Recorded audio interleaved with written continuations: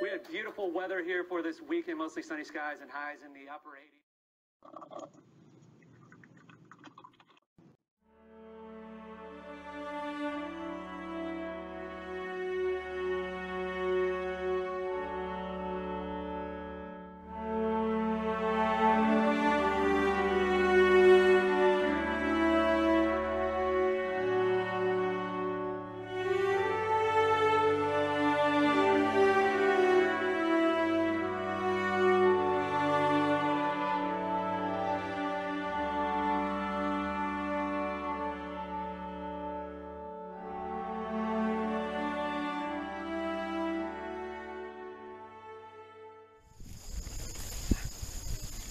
Hello, my name is Jeff Fisher, and we are the Treasurefacts channel.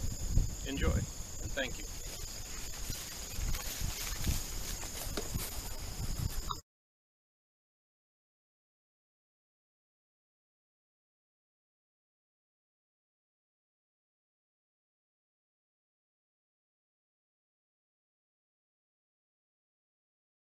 My opening comment is to say the molded plastic body is of rugged design and will give years of service.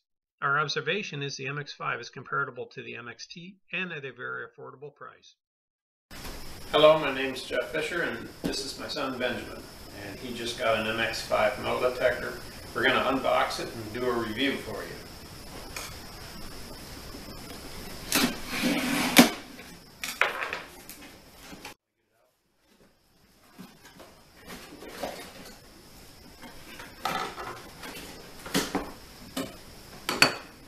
It's packed really nice. Nothing sophisticated about it.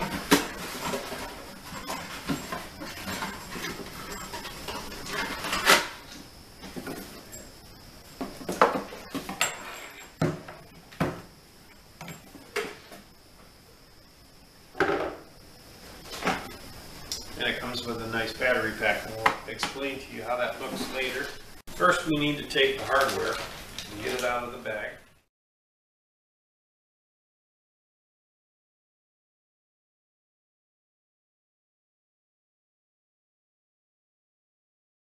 What we want to do is we want to take the upper rod and place it or fasten it into the S part of the detector. Tighten it. And then what we can do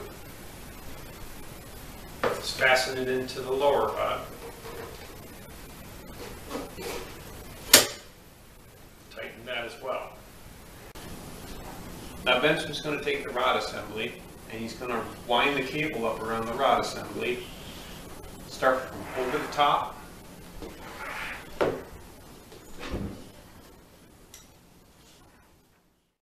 Okay, now what we'd like to do is take this spider coil, this 9.5-inch spider coil, and now that we have the cable wrapped around the assembly, you want to fold your cable back as if you're putting it in storage.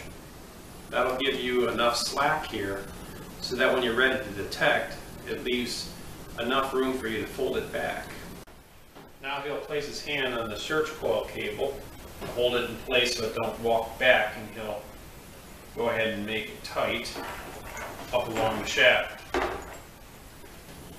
Next, we're going to plug the cable into the jack on the front of the control box, and then we'll tighten the retainer ring.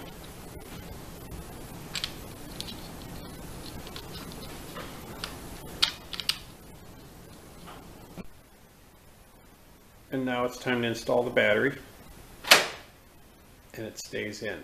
I like the detachable buttons on the side. Go ahead and give them an example. Really nice. Go ahead and install it. Now it's time to install the arm strap. Keep your Velcro up. Feed it through the holes.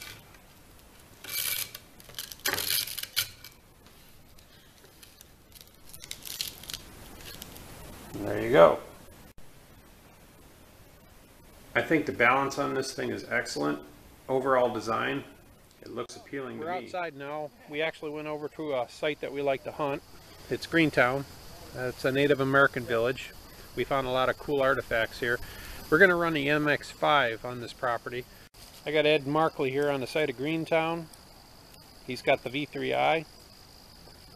I brought my boy here to do a review on an MX5 metal detector. I can honestly say I think the MX5 would run competition with us as soon as he hits the ground here. This is my other boy Zachary. We're on the side of Greentown. He located an object with the MX5.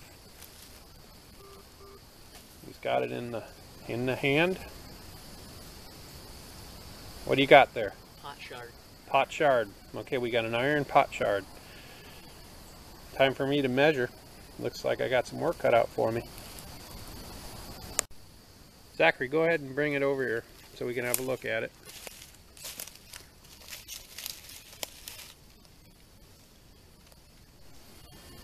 It's got an interesting feature on there. We'll clean it up when we get home and we'll get a label on it. That's the first confirmed find with us on an MX5. Good job, Zach. This is Ed Markley. He's located a target with his V3i. We got Zachary in the woods with the MX5. He found a relic. We're hunting with the MXTs, the V3is, and he's running competition with us. He's doing a good job. He's got something in the dirt there. There we go. Confirmed hit.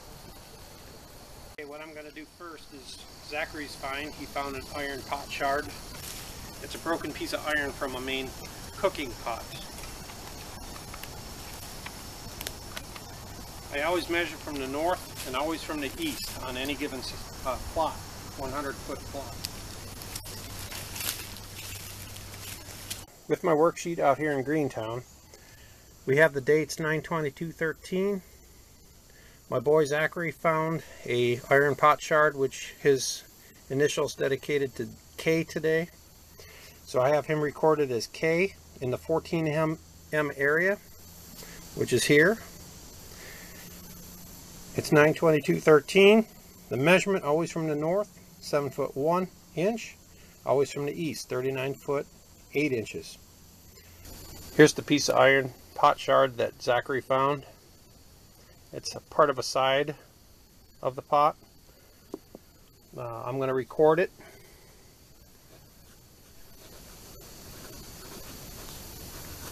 Iron pot shard.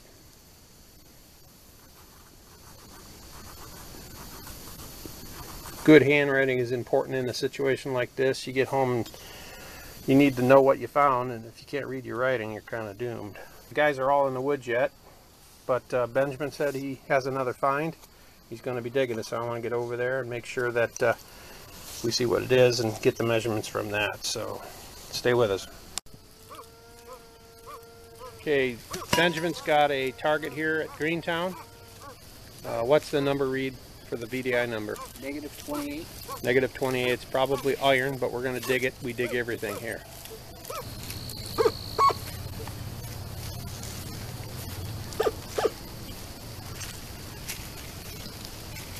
What do you got? Hold it up. Oh my. Okay, I got Ed Markley here on the Greentown site. He's got a target. What's it reading on the VDI? On the VDI, we're looking at 48, 47, 48. Call it. What do you think it is? I'm gonna say a button. A button? Okay, how deep? No, 5 inches deep. Okay, Benjamin, come in with your MX5 spider coil. And he's picking it up. So we're going to have Benjamin dig it, and it's Ed's find. Might be mixed target too. Yeah, could be a mixed target. He's pinpointing. Okay, we're going to have him dig it. Stay tuned. The trick is to dig straight down around the target so we don't damage anything.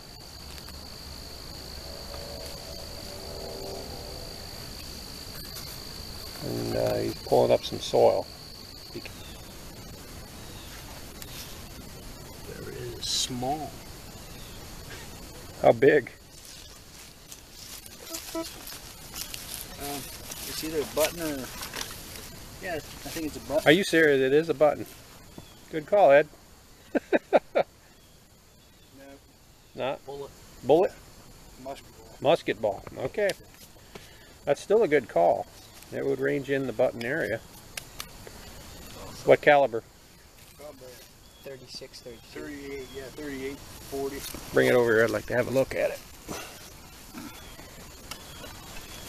And there it is. Bigger than 36 thing. It hit something that's flat on one side.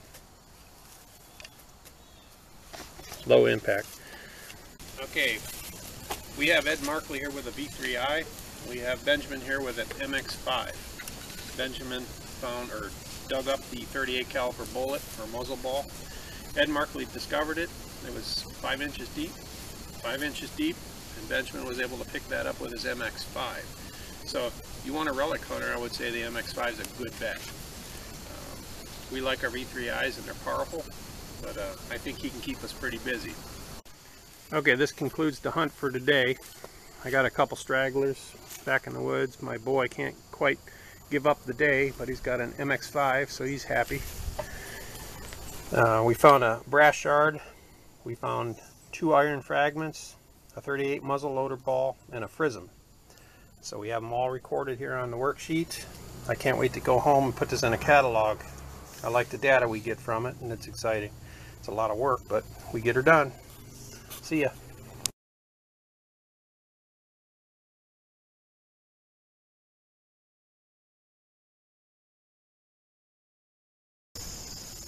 Well, that concludes another segment of Treasure Facts. Watch for us next month and we'll come up with something new for you. If you like what you've seen, please subscribe. Pass this link on to others. We would appreciate that. And thank you.